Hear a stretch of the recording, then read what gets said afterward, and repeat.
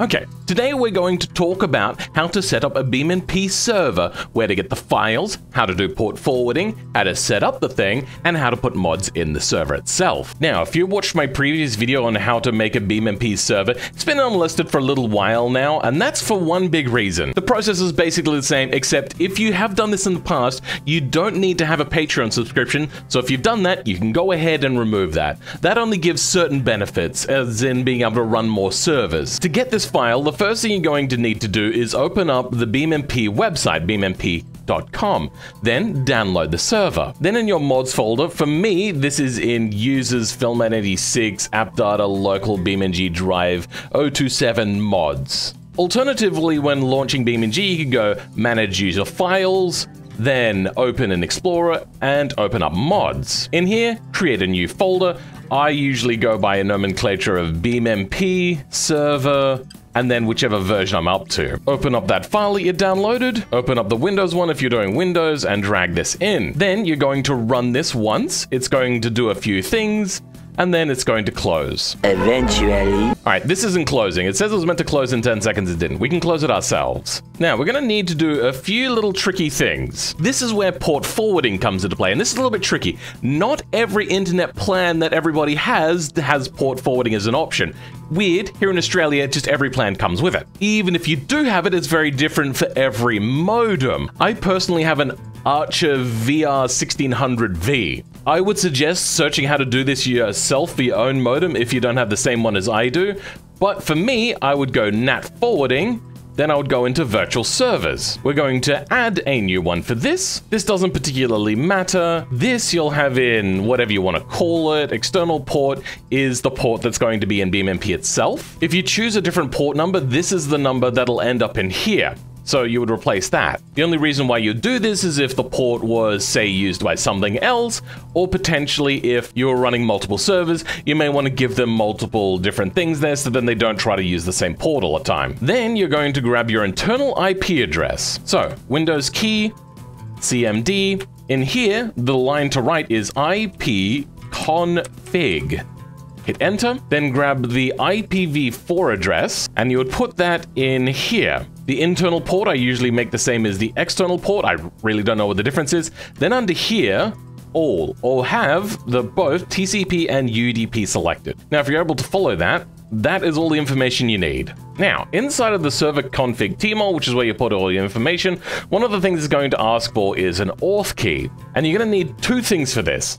One, open up this website, it'll be linked in the description, then join the Discord, then go to Keymaster, then under keys. Now usually you can't have multiple keys or there's a limit on how many keys you can have, but because I am on the Patreon, I get extra options. So what you'll do is you'll click here, you'll create a server name, this is going to be test server 3, hit create on that, and that's all you need to do, apparently. Then this hidden number, which I'm not going to show you, we're going to copy that. And then here where the auth key is, I'm going to also hide that, but I'm going to paste that in there. Then you've got all your settings. If you've changed your port number, this is where your port will go. You can set up to log chat, you can have a debug thing, you can set this to private, true or false. So if it's private, you can only connect via the IP address through the direct connect, or if that's set to false, then you can have it listed on the public list of servers. Then you have max cars, which is the amount of cars each person could spawn.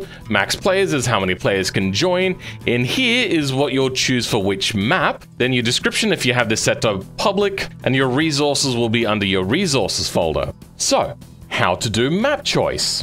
If you go to your Steam library, Steam apps, wherever you got it downloaded, for me, I've got BeamNG downloaded on a separate drive under Common, BeamNG Drive, Content, then Levels. You've got all of the default maps in here. Let's say Italy is the one we want to choose. You'll open it up, you'll go into Levels, and then this name here is what you'll copy. Then back over here, you'll put that in there. Then that'll open up that map. But what if you want to run mod maps and whatnot? Well, that's a little bit different. You'll want to run your server again, make sure that access is allowed. If you are having problems, go onto their Discord and ask them for help. I am not a dev for this. Then you'll close that off, go into resources, and you'll have a client folder. And in here is where you'll put the mods. Not in server, in client. For instance, I'm going to grab the Monaco map, so I'm going to hit Control X on that. Then in this client folder, we're going to paste that in there, open this up, open up levels, and then this is the name we're going to grab. We're going to go Control-C on that. Then under the server config tmol, we're going to paste that in there. Then save that. And if, say, for instance, you want some cars as well, I'm going to bring in one of my more recent vehicles, like the Chaparral. Going to cut that. Then we're going to put that in the client folder as well.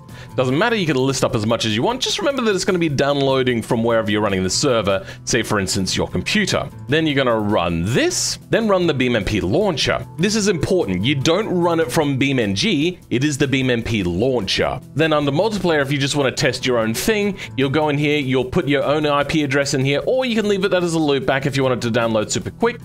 Then hit connect, then realize that you've done something wrong.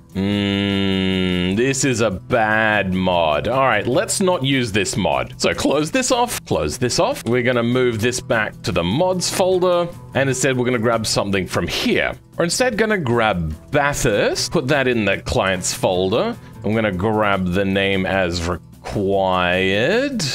Control-C, put that in here, save that, launch the server again, launch BeamMP again, and as you can see, it is now properly loading. Here's a few little tips. If it hangs on downloading stuff, then sometimes you may just need to tell that person or yourself, whoever it is, to hit cancel on the join and then try to join again. Sometimes it does hang for people. And here you are, you've got your perfect server. I'm gonna go open up the vehicle spawn menu, and you can see that we have our vehicle in here. And that's how to run a server. Now, here's a little bit of a trick. If you don't have like a massive bandwidth on your thing and you don't want everyone downloading it from your computer and you want it to be just a little bit faster, well, here's a bit of a trick. First, what you're going to want to do is go to your BeamMP launcher, wherever it is, and you're going to want to open file location.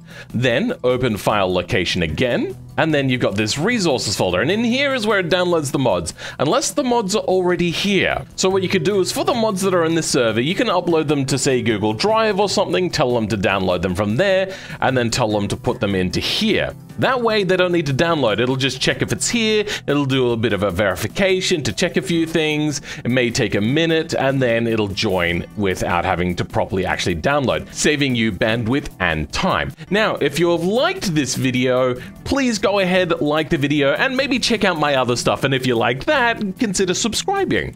But for now, catch you all next time. Goodbye.